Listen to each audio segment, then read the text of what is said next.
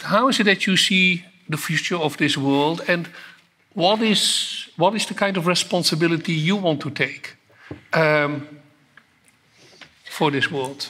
My responsibility will be to talk and never stop talking and never begin to think, oh, nothing can change. Mm-hmm. It will be worse and worse. Okay. The future. Who is the future then? You are the future. Go.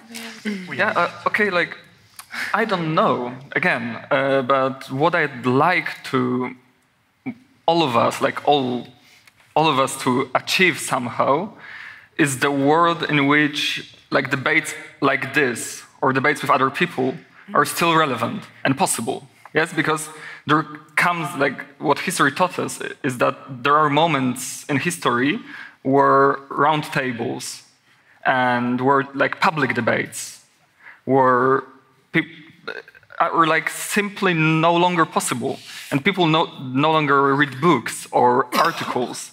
So the idea, like, what the world I would like it to be, is that I'd like the world to preserve this quality of being able to read, discuss, appreciate what's happening around, and like find out that like the magic mountain, like the Bildung magic mountain, is actually like in the people around, in a sense. I don't think that people committed to a life of ideas are an extinct species or becoming extinct. I think that there are a lot of people like this. I don't think that we're such miracles.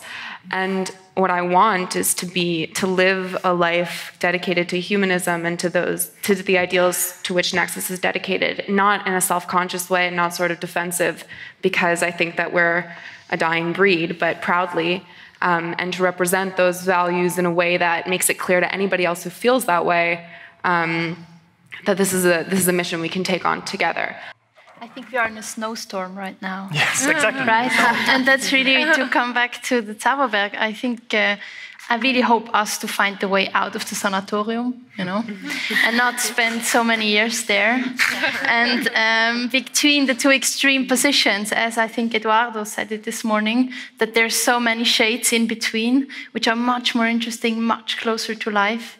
And I want us to look at these shades between the extreme positions that we heard this morning, and to actually find a way out of this, I consider it a bit of a paralysis that we're in. Well, you said before that when we were talking about the climate crisis that the agenda needs to be broadened, but I just want to say that I think for young people, being faced with the idea that humanity as we know it might be coming to an end in their lifetime and they won't have any food to eat or air to breathe or anywhere to live, I think there's nothing more terrifying than that. So all of the other issues are all so very important, but there's really nothing more globally unifying than the end of the planet and the end of the world. And I think that we should all be constantly using all of our skills and resources and platforms to be as involved as we can, whether we want to or not, because we have to. That's really all that matters, is really coming up with solutions and not just talking about it, but offering tangible solutions and discussing them and pushing for them, and also taking care of each other and collaborating and being compassionate and being loving and kind to each other and working together. So love will save the world, and action. And action. You're the fun word. I think the comment... Will there be after the Arab Spring and Arab Summer? I think that I've learned that there is no predicting anything these days. But I think what I really appreciate is having this kind of interdisciplinary space to talk to people who are coming from very different types of movements, very different types of disciplines.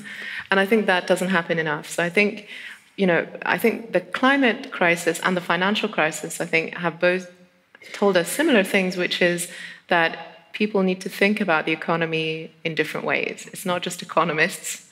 It's actually how to think collectively, collective intelligence about the impact of these institutions for all of us.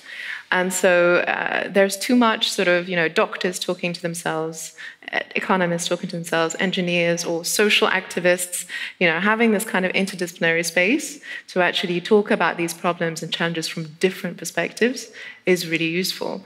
And I think also having a more holistic approach to our well-being, I think, is really important. I think, as you were mentioning in the beginning, maybe 20 years ago, the idea of economic progress was the only thing, and this vision of humans as sort of economic man was, dominant. And now all of this, climate change activists and others are calling this into question. And I think we need to have a more sort of holistic understanding of our well-being, what we need. We need an economy that also addresses the needs of society and also doesn't destroy society and the planet.